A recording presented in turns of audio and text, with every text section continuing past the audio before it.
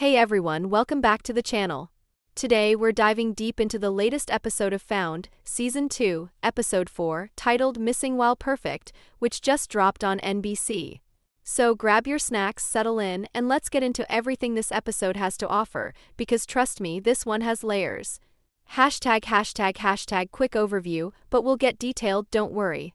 The episode officially aired on October 24th, and it's packed with emotional highs and tense moments.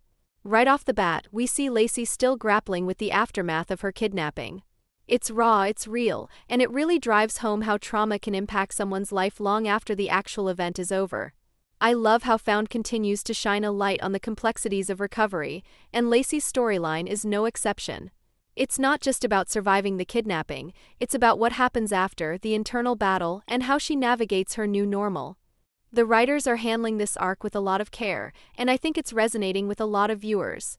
But that's just one part of this episode.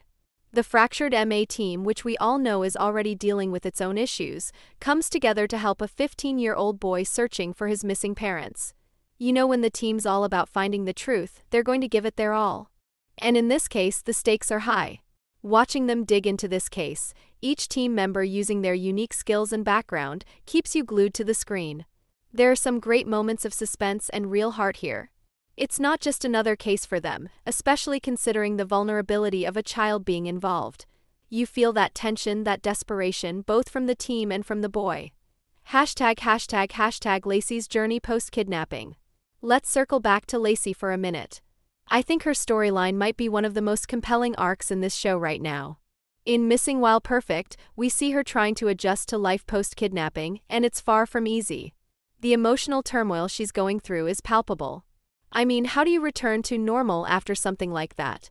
Lacey's journey represents the long, winding road of trauma recovery. It's not a neat, linear process, and Found does an amazing job at depicting that. It's messy, it's heartbreaking, but it's also so important to show. What stood out to me in this episode is how they portray her attempts to readjust. It's not just about her, but also about how the people around her are responding. The team, especially, is handling her with care, but there's also that undercurrent of uncertainty. They want to support her, but how do you do that when someone's gone through something so horrific? You can see the subtle shifts in their interactions, and it's those little details that make Lacey's story hit harder. #### The MA team and the missing parents case. Now, the main case of the episode involves the team working with a 15-year-old boy whose parents have gone missing. Can you even imagine the terror this kid must be going through?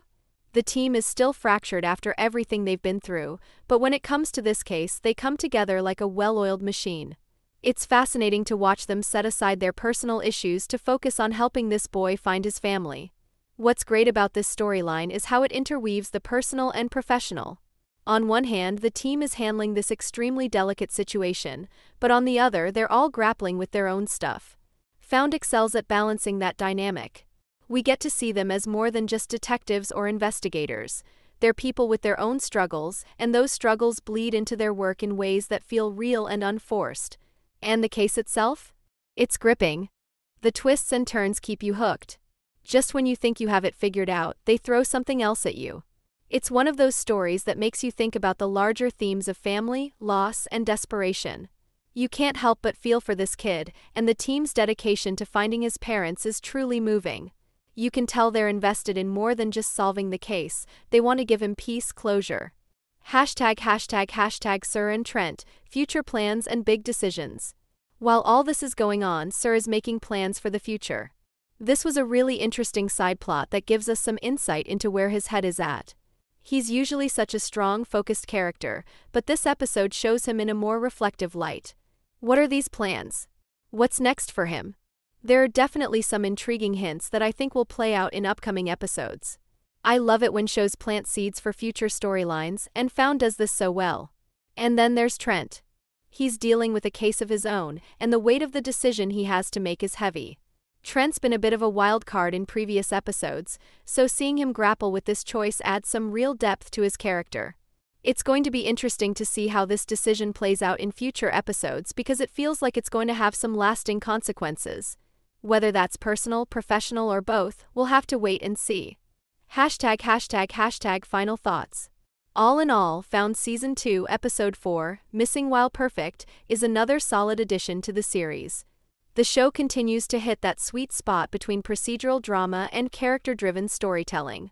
There's so much depth to these characters, and this episode is a great example of how Found weaves together its larger narrative threads with the individual cases the team works on. If you're not caught up yet, I highly recommend binging the last few episodes because the tension is building and the character arcs are only getting more intense. Lacey's journey alone is worth the watch, but the dynamics of the team and the high-stakes cases keep things fresh and exciting. What did you think of the episode? Do you have any theories on where Sir's future plans are heading? And how do you think Trent's decision will impact the team?